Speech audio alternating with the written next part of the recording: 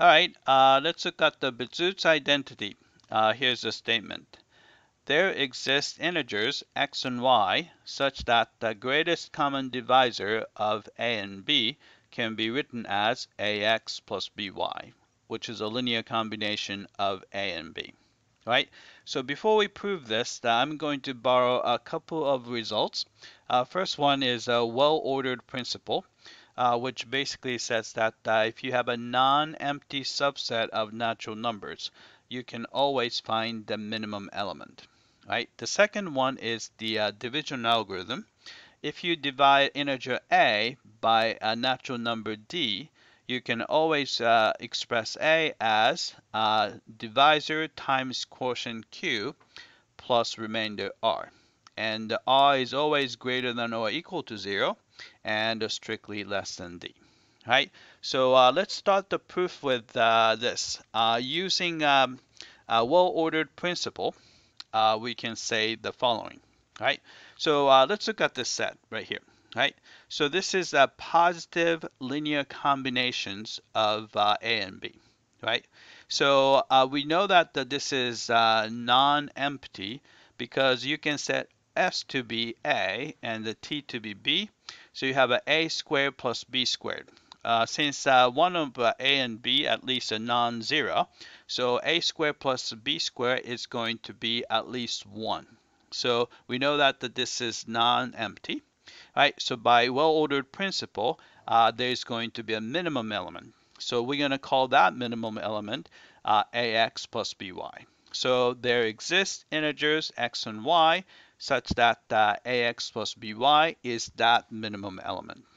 And once you've done that, all you have to do is you just have to show that ax plus by is the greatest common divisor of a and b.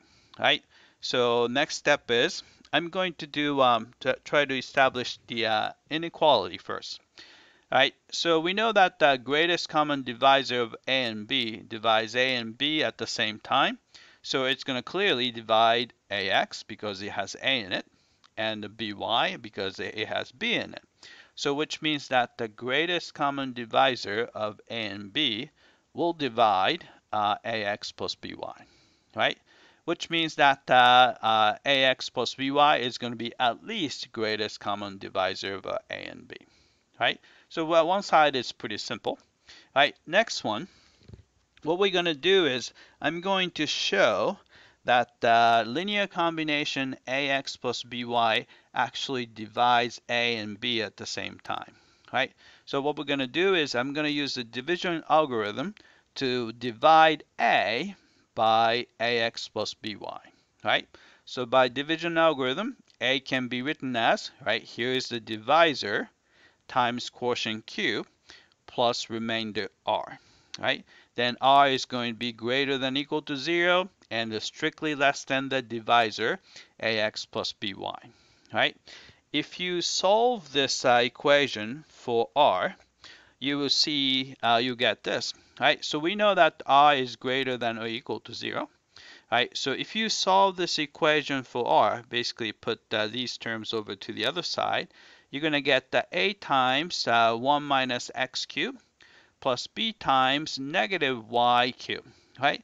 This is a linear combination of a and b, which is strictly smaller than ax plus by. Right? But remember, we know that the ax plus by is supposed to be the smallest possible positive linear combination in a and b. Right? So this expression right here cannot be positive. Right? Because otherwise you found a smaller one.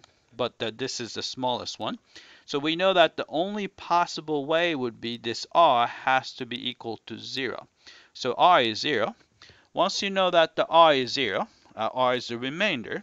If the remainder is 0, we know that a divisor, ax plus by, will divide a. Right? We can basically do exactly the same argument, just replacing a by b. We can show that ax plus by will divide b. Right? So therefore, ax plus by is actually a common divisor of a and b. So therefore, common divisor is smaller than or equal to the greatest common divisor, right? By combining this inequality here, greatest common divisor of a and b is less than or equal to ax plus by. And here, this is a greatest common divisor of ax bi is greater than or equal to ax plus by.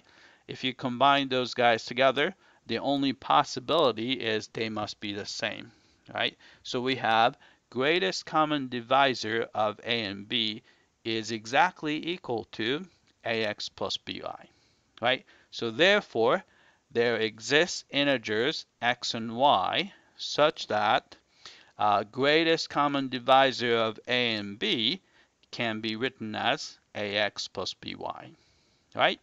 That's it. I hope that this was clear.